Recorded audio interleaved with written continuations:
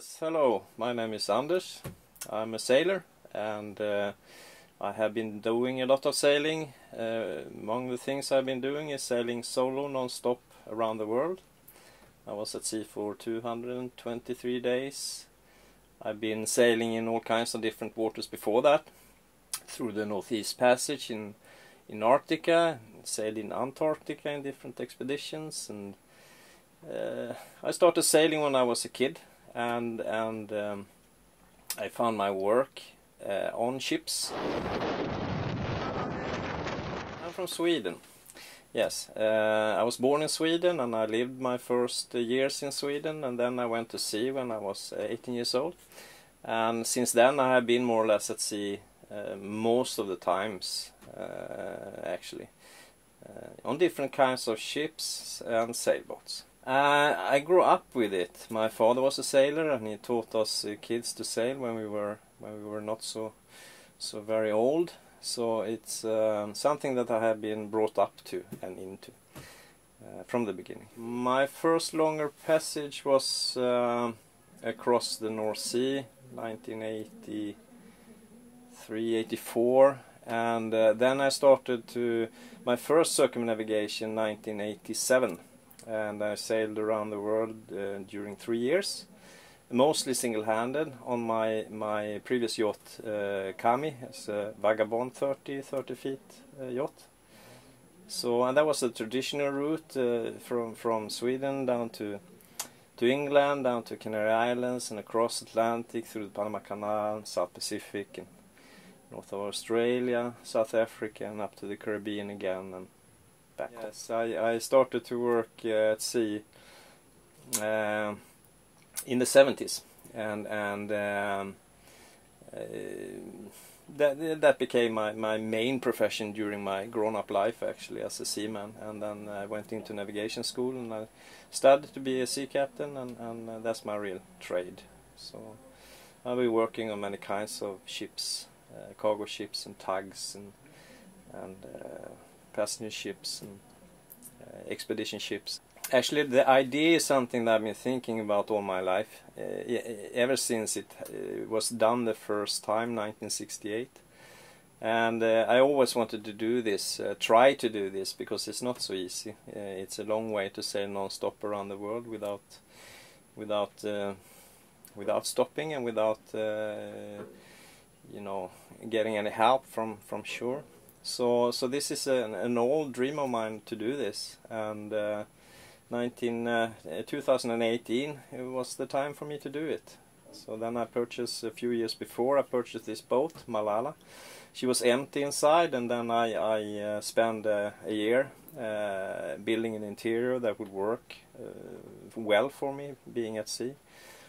And then finally we took off from Sweden and did the trip, and it went well.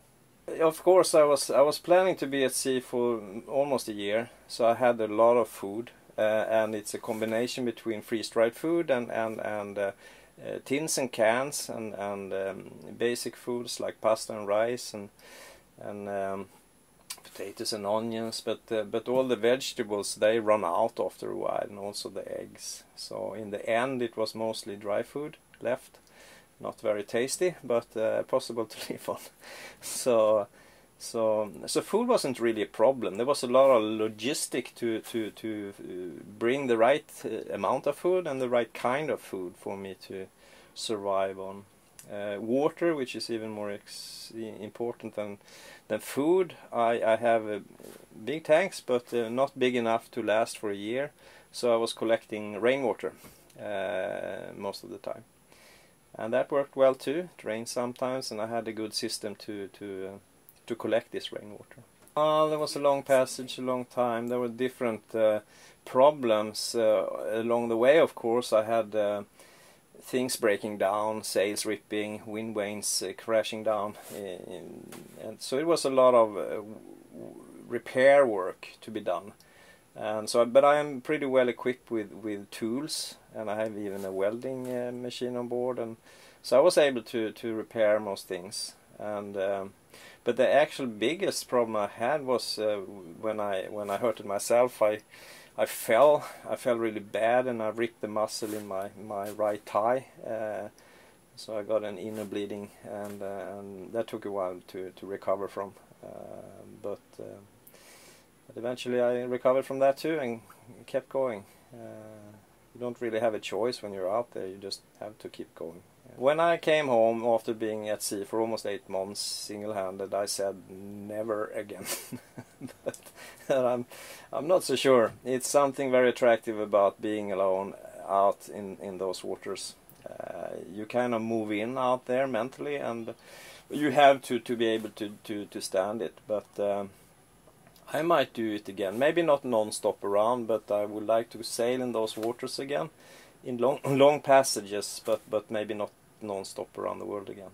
But similar sailing I would like to do again. Yeah. I was writing this blog every day, and which got followers, and because it was produced every day, it caught interest, because people were starting to follow, and you know, they wanted to see how I was doing at sea, and it got quite popular, and that helped a lot for me to write down what was happening and other things from my life. It made me think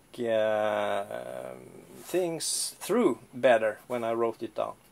So that helped a lot, and then I also had contact. I was able to call home once in a while. So now loneliness was never really a big problem for me. I don't suffer from that. My wife helped me a lot. She was the one that posted the blogs and helped with all kinds of different things to make everything work at home when I was away. But I didn't have a big shore team or anything like that. I don't have any sponsors. I did this all by myself, more or less, from building the boat to sailing it. It's not a big project. It's a little home project. Well, my wife, my ex-wife now, she knew who she was marrying already from the beginning, because I always been a seaman. So and she knew about this longing to do this trip, so she was prepared for it. But of course it was hard for her and our daughter too, and for my parents and for everybody involved, because it is some risks involved, and things can happen. So of course it was very generous of her. I've been doing similar things many times, and we were living in Brazil during 10 years, and then I was sailing back and forth with stuff for the house, and so they were used to me sailing, being at sea in different kinds of vessels. But of course this was very long, and being alone, and so this was a little extra hard for them, of course. I started working on ships 1976, and then I kept going. I've been on all kinds of different ships, because I have never really wanted to stay in one place, because I wanted to sail in between my own boats. So I've been in and out of many jobs, and that made it possible for me to work on many different ships. So I've been working on tugs. I've been helping to tow icebergs west of Greenland. The point of that is to keep the ice away from the drilling rigs west of Greenland. I was drilling for oil there. They were doing some test drills, and since there is big bergs in the vicinity, our job was to keep these big icebergs away from the drilling position, and it's very difficult object to tow, because they are huge and they are very, very heavy, and it's only 1/10 of it that's above the surface. The rest is under. So and how to go about to do it is quite simple, actually. We throw a lasso around the berg, and how we do that is that we have this huge tug, almost 90, with 18,000 horsepower, and we tow a line that's almost 1.5 kilometers with a buoy attached to the end of it. Then we go around the iceberg. We're towing this huge long line. So when we go around the berg, we pick up the buoy, and then we have a lasso around the berg, and then we connect a tow wire to this lasso, and then we put it out, and then we start to pull. So the berg is very, very far astern from the tug, and then we start to tow the berg. And sometimes because we're pulling all the way at top of the berg, it capsizes, and then we have a little bit of a problem to catch it. Yeah, but that's how we do it basically. I've been taking passengers to Antarctica, and bananas to Japan, and all kinds of different vessels, and I've been doing also sailing expeditions through the Northeast Passage, for example, from north of Siberia out to Bering Strait, and I've been working in Antarctica with sailing expeditions as well. So it's many years and all kinds of different vessels and sailing boats and so on.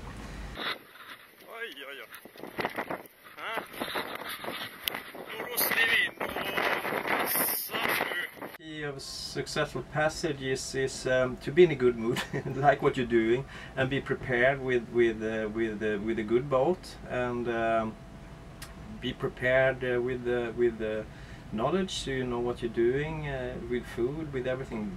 Preparedness. Be ready for what might come your way, and like what you're doing, and don't worry too much. Everything will work out fine eventually. I don't really right now have any projects going, but I would like to go down to Antarctica and those waters again eventually, and keep sailing. I might work a little in different kinds of vessels for another few years, but I will mostly be sailing in different to different places. That I actually, it's the blog that become a book that covers all those days at sea. And if someone wants to buy it, where can they find it? They can find it in. What's the title of the book? Or? The problem with the book, it's in Swedish. but if you speak that language and understand it, you can buy it in Sweden from different web stores. They can. I have a Facebook blog called Sailing Malala, and when I'm at sea, usually I post everything every day there. Otherwise, maybe once a week, a few times a week, depending. Yes, we're in the living area, and right behind me here is a little wooden stove. My old sextant is there, and there's everywhere you see is storage for food, because I had to have a lot of food on this long passage. This kitchen area here is also designed to be working well in all kinds of weather.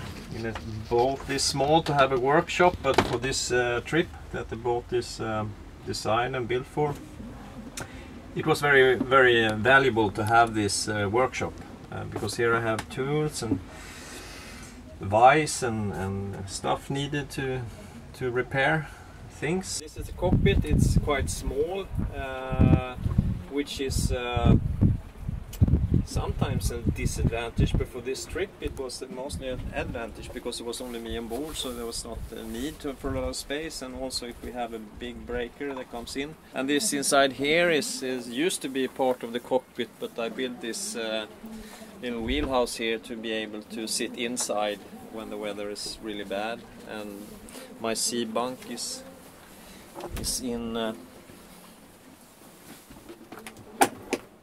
here. Down there I sleep at sea.